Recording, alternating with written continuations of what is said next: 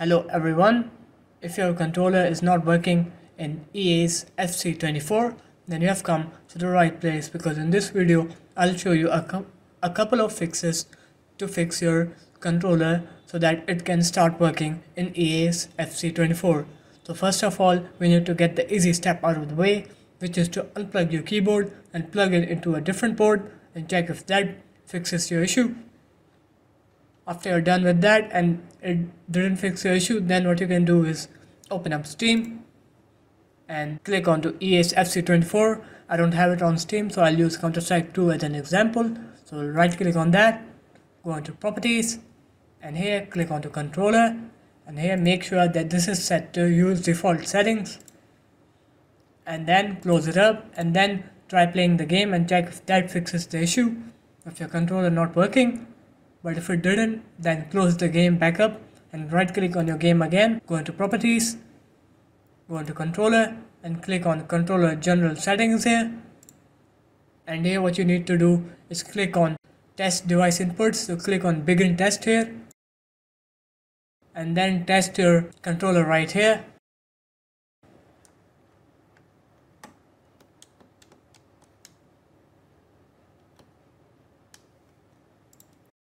And after you're done with that, go ahead and calibrate it from Steam's settings. So go ahead and calibrate your controller from here. After you're done with the calibration from Steam, close it up and try and see if the game works then. If it doesn't, then open up that same menu again, go into your Properties, Controller, Controller General Settings here.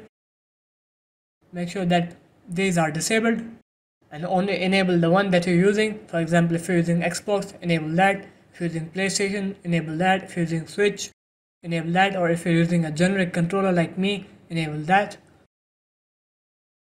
And then try and see if that fixes the issue. If it didn't, then what you can do is calibrate the controller from Windows settings. Open up your Start menu and right here Control Panel. And here click on Category and go to Small Icons, and here go to Device and Printers, and here you need to right click on your controller, so this is mine, and then click on Game Controller Settings, and here you see it says OK. So just go into Properties and here check and see if it's working right here. So you can see mine is working fine here. So just go into Settings and then click on Reset to Default here. Click OK. Try and see if that fixes the issue. If it didn't, then right click on your controller again, go into Game Controller Settings again, Properties, and then click onto Settings, and here click onto Calibrate right here. Complete this wizard.